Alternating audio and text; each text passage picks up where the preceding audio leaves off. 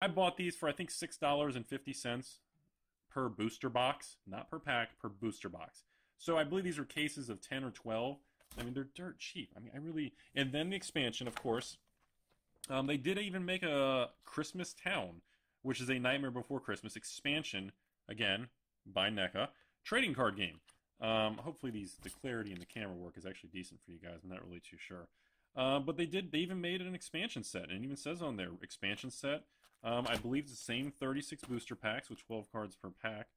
Unfortunately, I do not want to open these. I was thinking about it, but at the end of the day, I can't open these obscure sets. I know a lot of you all want to see the cards, but if I open them, I lose. My $6 investment goes to zero because there's just no money in the single cards. There's no secondary market. So the only value of even holding these things is keeping it sealed. Unfortunately, you know, because I really wanted to open like one of each of these and show you guys, but I didn't think a lot of people would be interested in that many obscure TCGs. In addition to that, I'd be stuck with a bunch of single cards that literally have zero value. So, because he's kidnapped. You know, I mean, I think it's cool. So the fact they actually made an expansion set for the Nightmare Before Christmas TCG, that alone, I kind of caught my attention. I'm very surprised they even made an expansion set. I didn't really see that coming. I didn't think they really would. But again, I bought these things. I think I paid $6.50 a booster box. You know, I bought a case of each. So I got a case of the original set. And I think the whole case was maybe $70 maybe for a case of 10 or 12 booster boxes of 36 packs per box. I mean, we're talking, to me, it's pennies on the dollar. I mean, you're literally, what is that, like a quarter or 50 cents a pack? It's just whatever. Other thing you'll see at the bottom here, I just think this is kind of something a little bit different. I used to be a fan of this. See how many people even know what this is before I discuss it. I used to be a fan of this. I'm sure most of you all figured it out. Anybody who remembers this stuff. So again, $6, $6.50, I think, or $6.75 a booster box. I don't know if light can tell the truth. Wow, these boxes are really good quality. It's like a hard... It's a really good quality box. Oh, I just gave it away. So, again, now this one is a little bit different. So, you can see the name. I think you guys can see it. Legendary. Okay, you get the idea. So anyways, this is another TCG that actually held up and actually got off the ground and was quite popular for a small period in time. I mean, don't get me wrong, Nightmare Before Christmas TCG and the expansion was cool, but it never got off the ground. You guys know that. These did. This is the expansion, Seeds of Decay. Obviously, I'm sure you guys have figured out by now. You can see the name of it. Give you a hint. Legend, Rings, 5. Okay.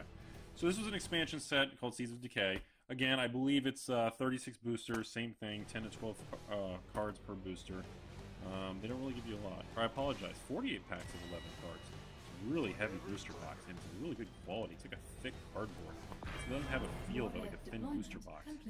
So, anyways, this was actually a popular thing. There was a secondary market for this type of card game for quite a long time, actually. I don't really know why it fell apart. I don't know a lot of history. I'm hoping maybe a few of you guys can maybe inform me maybe why this TCG did well for quite a while, and then it kind of just collapsed on itself. And I know I'm being kind of soon, but it kind of reminds me of the direction Force of Will is taking, which is very painful for me to say because I flippin' love that crap. So, same thing.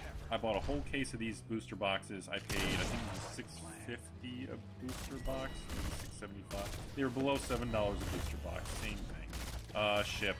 And again, I bought a case of them. So, I really don't have any major plans for them. I'm not gonna lie. This isn't something that I'm like, oh, in 50 years they're gonna be $1,000 a booster. You know, goo, eggs. You know, I'm not gonna be the evil dude on the couch, not in this video. But I just don't see a lot going on, but it's just one of those things where sometimes I just like to take a little bit of money because it's not tens of thousands of dollars. You can literally order this whole case of all these boxes, and it's like barely over $100 for everything.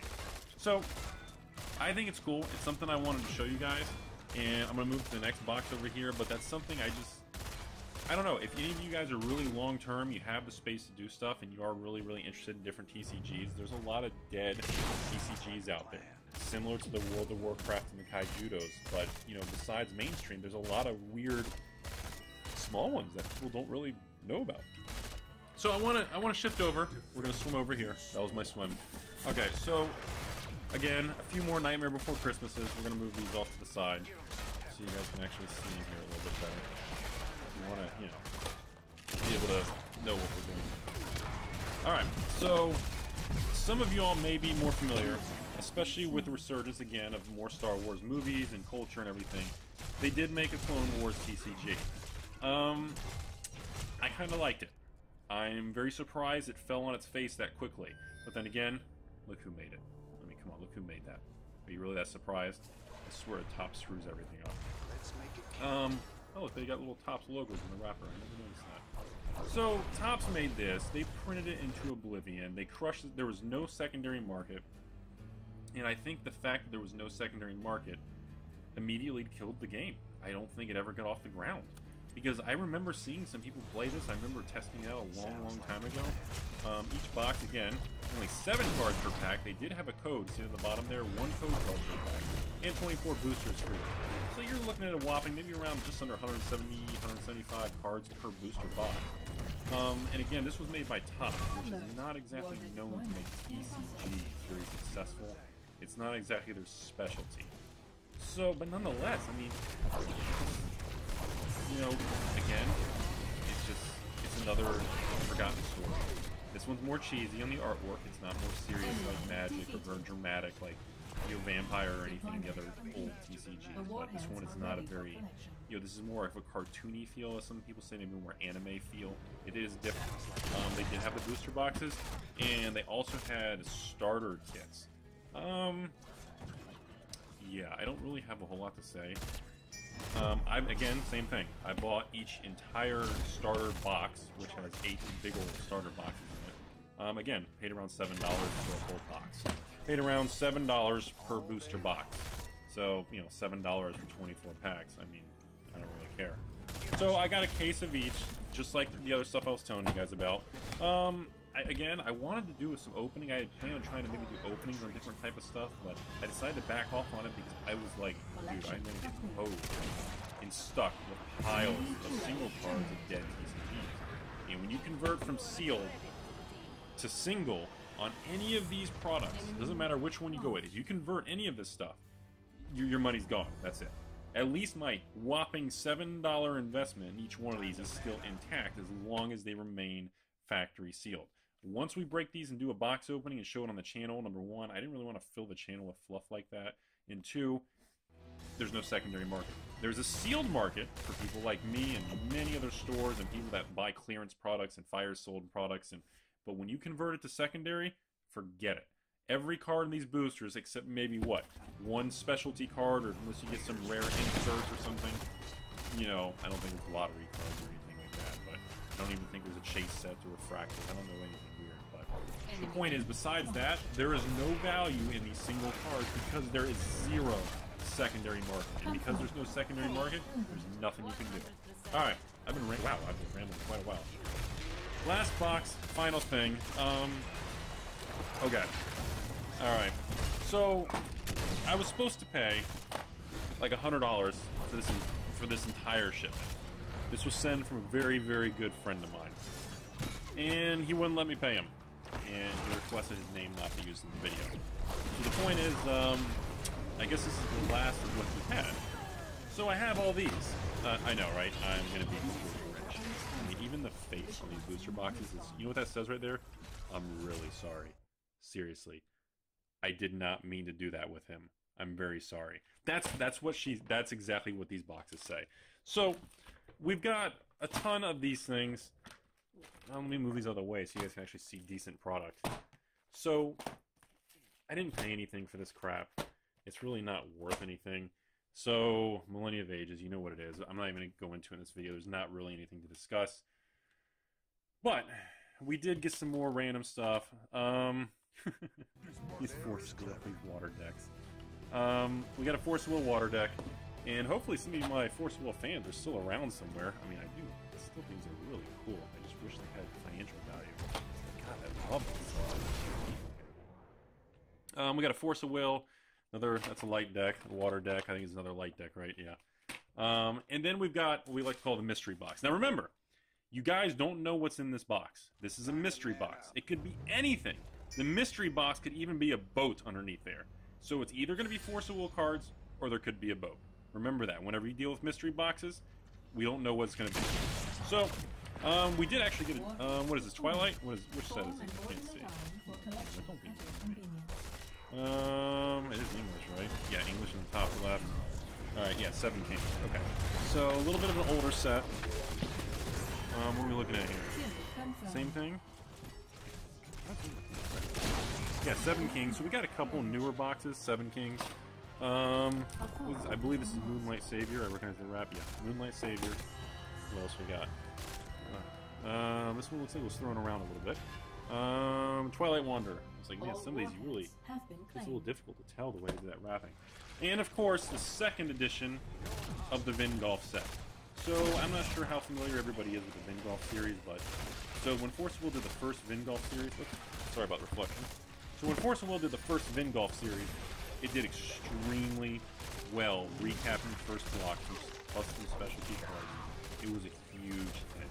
The Force of Will did the second Vingolf series, so the box thinner, as you can see. Good quality, nice thick, it's got a nice feel to it, but, by the way, the box doesn't have a program. It's just that. So, it bombed. These are supposed to be wholesale from distributors around $28 at Vingolf. They're supposed to retail for around $40. These did so bad. One of my distributors has 100. I mean, I think he has at least 500. It's probably multiple pallets. It's just such a bad, sore. Oh man, it's just such a sore topic. It's really, really bad.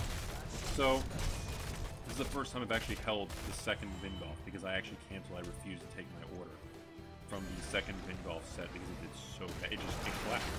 I don't know what these are on eBay now. Maybe $20 to get that. And it just, again, I don't know. You guys can give me your opinion on why you think it is, but I don't have a good clear answer. I actually don't know what's in the Vingolf 2 box. I'm not familiar because I canceled what was the first time I ever held one of these. So now it looks like I have 2 of them. And again, like I said, I'm not familiar with the second one. The only thing I know is it completely collapsed upon launch. It was an utter nightmare for the distribution level. The stores and anybody who actually got them got slammed. I mean, I saw those people in Pound Town when my account was down. They're still out there. So, yeah. Alright, we're going back to the mystery box down here. Let me move it forward so you guys can see a little better. Oh, God. That's what she said. Alright, sorry. There's crap everywhere. Oh, can't show you that. That's January Patreon. So, anyways, I think we're going back here. These are the older ones. I remember this. I believe this is, what, 7 Kings? Is there a name on that? Yep, 7 Kings. English, too, right? So, again, a little rough, but... So, we got a 7 Kings booster box. I believe this is another 7 Kings booster box. Yeah, this one's actually not smashed. Again, there was a time when all these boxes, especially the 7 Kings and these new ones, these were solid $8 boxes. Now, forget it. Hey, we got, what is this, fire? Fire deck? That's kind of cool. So, we got a fire deck. Again, I like it. I think it's a really cool packaging. I like that design. I think it's kind of cool. So, alright, I hate to break it to you, but I apologize. The mystery box is Force of Will boosters. I think he just dumped everything from his store in the box, and... Okay, he organized it. Good flippin' lord. Are you serious right now? Wait, is that new? Is that cursed? No, it's Legacy Lost. Isn't that the new set? Or is Huh. That's interesting. I don't recognize that. That must be one of the new ones I quit on. Is that cursed? That is. Huh. So I guess whatever was left in the store, they just dumped it in a box and shipped it to me. And I know by the time this video is live, they're gonna watch it and text me. Yeah, Legacy Lost, I'll be darned. Cursed and Legacy. And looks like a ton of the dark ones. I don't know if these packs are Moonlights. Yeah, these are Moonlit Saviors. I don't know how many packs this is. It looks like a flip. These are older ones. What are these? Was it 7 Kings? Yeah, 7 Kings again. So, is there anything at the bottom that's different? I think these are all the same. I don't think there's anything different at the bottom. Those the same ones? Yeah. Alright, I guess that's it for the mystery box. There's just, I don't even know how many Force the Will booster packs that is. It's a flippin' ton. Are these, is that, what is this? Okay, all 7 kings. Okay, so that must be what was most, because these are moonlets, right? Yeah, moonlit. Alright, so yeah, that would be the Force the Will. I have no idea what I'm going to do with, I don't know, what is it, 100, 300, 400, 500? What is, oh yeah. You guys really want that, don't you? You remember her. The game. Sorry, focus. Never mind, I was supposed to be funny. So that's all I got for that. So this is Rudy with Alpha Investments. I just want to show you guys some different content and some things that you may see that's not Magic related, that stores, people, distributors, individuals, people do buy and collect these other strange products that nobody really kind of talks about. It's just kind of something that people do get in and we deal with. I caution if you're trying to invest in any of this stuff, because I don't really think there's a lot of good investing here. But I think this is something I wanted to show you guys before I get it shipped out, and before, quite frankly, I kind of pack it up and just put it away in storage, because I really don't know what else to do with it. I just thought it was kind of neat, and I wanted to show you guys something different. If anybody watching the video, though, has actually made it to the end, and probably like 15 minutes or 20 minutes, if anybody's watching this and actually knows anything unique about like Nightmare Before Christmas, the 4th set, or the expansions, or 5 Rings, or Clone Wars, or the second Vingolf, or anything that's really weird that you'd like to add, I would really like some input, maybe some different information on some of these different types of TCGs that I'm not super familiar with. If I don't know a lot about it, I'm going to tell you that. So, Rudy with Alpha Investments, it is almost the new year. I think by the time you watch this, it might be the new year. You guys have a great day. Tell me what y'all think, and happy 2017.